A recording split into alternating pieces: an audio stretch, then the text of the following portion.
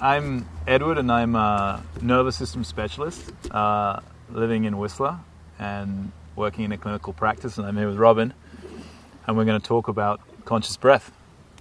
And I'm just curious as to, you're passionate firstly about it, and I wanted to ask a little bit about why. Where does that passion come from within you, and what motivates you to share the work? Thank you, Edward. It's great to have you here for the training, and really the passion comes from the benefits, what it's done for me, okay, and how that's become a burning desire of how I wanted to share that with others. And my purpose and message that I feel it's coming through stronger than anything right now is really simplifying the technique and reminding people that it can be really gentle and soft and simple. And I feel like in the West there has been a reputation of breath work that gives people an idea that it needs to be dramatic and cathartic and intense. And so what we're finding more and more in circles is that people are finding a very simple way to be at peace by simply creating a relaxation response in their system. They're remembering how to slow down and relax, and we're learning more and more about the science of the breath, how it works in the nervous system, how our lives are very sped up in general. And as soon as we deepen and relax our breathing, it slows everything down, which takes us out of the sympathetic nervous system back into the parasympathetic, which is the healing state. And it frees up a lot of energy for us to take care of ourselves again. Amazing. Yeah. That sounds great. So let's talk a little bit about some of the physical things that are going to manifest during the training that I'm here for. Well, you've experienced it a little bit, and I really appreciate your connection with trauma work in general, and how you had this personal experience of, wow, this is getting me in touch with something that's been stored in my body. Yeah. But physically, we're not only getting oxygen from our breathing, we're actually moving the prana and the life force. So what we realize now is that things that we've experienced that are heavy in our lives are stored at a denser, slower frequency, which becomes a blocked energy pattern in the body. Right. And we're realizing that we can go in a gentle way, okay, and allow for the breath to be organic itself. Yeah. And so we don't have to force it. In fact, as facilitators, you're going to learn this week that when you see that someone's working too hard, you can remind them to be more gentle with themselves. Containment. Right. And continue to bring presence and allow themselves to feel what wants to be felt, which doesn't have to be big. Right. Right? And you and that's really your focus right now, is what I'm understanding. It's about approaching it with some gentleness and curiosity as opposed to sort of more effort and force. Right. And it's so much about attitude, right? Okay. And so we're seeing, and you'll see this week, that it's fascinating to see how the breath is a very deep reflection of where people are at. So if someone likes to work too hard, it's going to show up by them working really hard in their rhythm. And if they need a little bit more energy in life and they're kind of feeling like they're in a funk and they're lethargic, there's also not much happening in the breath. So then we come in as a guide when we encourage them to just breathe a little deeper, but continually allow the breath to stay relaxed. And then you'll find that there's holding patterns in some people that like to be in control.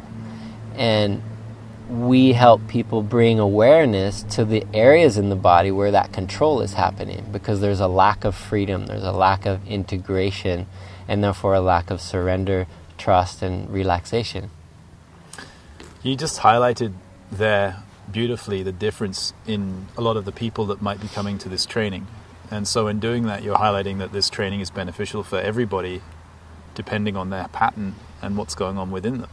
Yeah, very much so. I've found that anyone can improve their breathing no matter where they're at. I've shared a training in the last few years where there was a couple that were in their 80s, a brother of mine who is now doing warrior path work and empowerment work with people, who's in a wheelchair, and a bunch of fit yogis. And we were together for a weekend in the same room. Wow. And there was also a woman that was there that was close to 300 pounds. Right.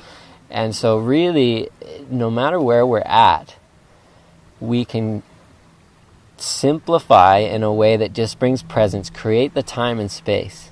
Right? And start to receive ourselves by receiving our breath.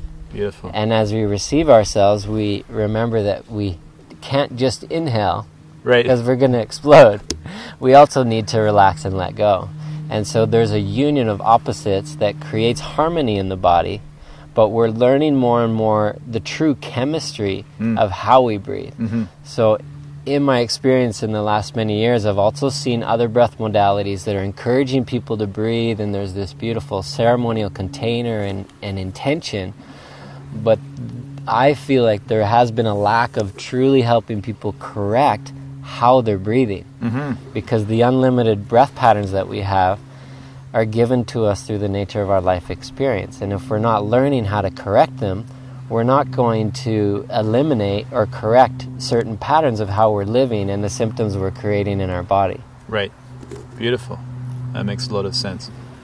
You just mentioned the word chemistry, and I just wanted to explore a little bit about perhaps the connection between the breath and the mind. And perhaps some things that you've witnessed here in the last 5 days and some things that I might expect in the next 5 myself. Yeah, well, not just in the last 5 days, but it definitely showed up in these last 5 days. Is that every emotion has a certain chemical response or reaction into the body. We know now scientifically that our emotions are chemical, and there's an instantaneous reaction in the body, whether we're feeling safe or whether we're feeling afraid. And so the more we feel the sensations of joy and love, which it's also part of the experience to feel what's been covering up that love, right? We understand that we can keep things in check. We can keep things in balance by allowing ourselves to feel where we're at. So moving towards that again in a safe container and experiencing the full range of emotion.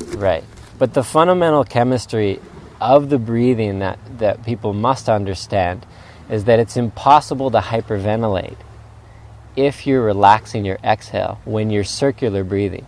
Most of the breathing techniques that are taught based on the yogic practices of ancient India are pranayamic based, so their focus is meditation or focusing the mind. And so there's some aspect of control in containing the quality of the exhale. And what we found is that there's much more freedom in allowing ourselves to actually just relax on our backs. Because when we're sitting up, we're breathing very differently. But when we're in a relaxed posture, we don't have to use any other muscles than the ingenious system of the respiratory system, which is mostly the diaphragm.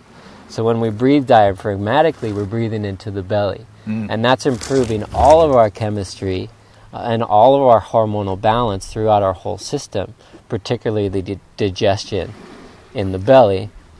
But if we start to control, contract, or force the exhale, we're also potentially creating some imbalance in our chemistry. There's a lot that pops up there for me, just thinking about the modality that I work within. Grounding through the back body and supporting the kidney and adrenal to help calm sympathetic nervous system. And then the next one that's really interesting is how you're sort of mentioning about removing the prefrontal cortex, removing effort, actually removing the concept of work, and just really moving into a state of ease and flow. And so when we're really assessing that, perhaps it's just we're really listening to our bodies. We're honoring our bodies as opposed to using the mind to control the body. So we can all relate to the fact that there's a lot going on in the world right now, and we're all feeling it. We're feeling pressured, and a lot of us are working hard to get more. And that's kind of the baby boomer generation. And we've been taxed. So our adrenals are taxed, the body's taxed, we don't have any more energy, and we just want to kick back now and love each other. And so what we're realizing is that we don't have to work too hard, that the nature of life is abundant. And as we tap into it, there's this, what the Taoists called the Wei Wu Wei, which is doing less but achieving more. And so there's this fluid, water-like way that we can bring presence to ourselves that'll reflect in all of our relationships, in the workplace, in our home place, and everything that's triggering us, we can center ourselves with and get the teaching from it instead of reacting. Beautiful. Awesome. Thank you, brother. Thank you for your time. Thanks for joining us. Thank you so much. Yeah, amazing.